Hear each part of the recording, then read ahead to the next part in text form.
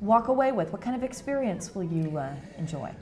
We're so fortunate, again, as John mentioned, to have this in our backyard, and so fortunate to have such a performance-based citadel. I mean, when you take a look at other similar sites across the country, we have a lot going on the ground, right from greeters at the gate before a ticket is purchased, right through to leaving the fort.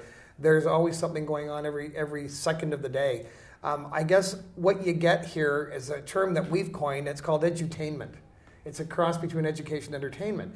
And we're finding now that a lot of families with children are bringing them to sites that aren't just all about rides. Mm-hmm. They're about having fun and learning a bit of history as well. So they walk away with a knowledge of what military life was in the 1860s, what civilian life was in the 1860s, some of the duties and chores that were pertinent to the time.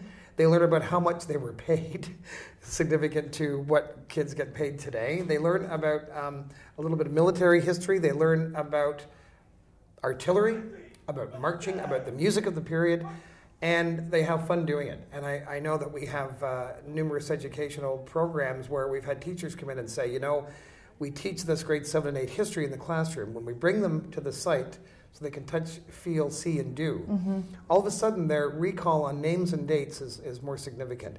They remember these things, and because they were actively involved on site with our guard and interpreters, it's a fantastic experience. And history truly comes to life. It sure does. Now here's a question. Who was Henry? What is the fort named after?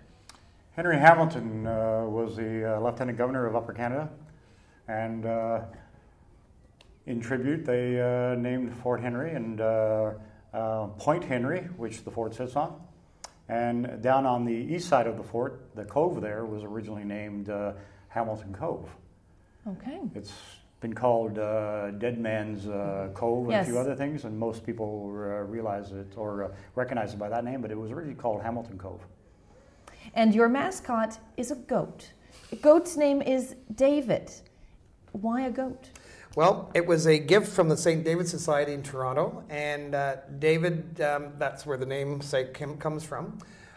It's David the 9th this year and last year, so this is our 9th mascot goat. It's a white Saanen goat, which is rare in the scheme of things. And for anyone that's coming up to visit us and David, he adores carrots.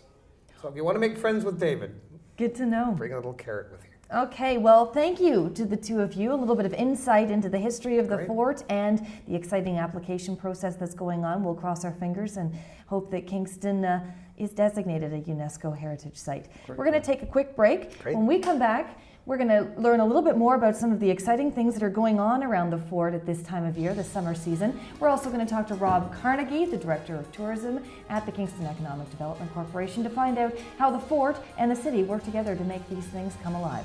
Stay with us.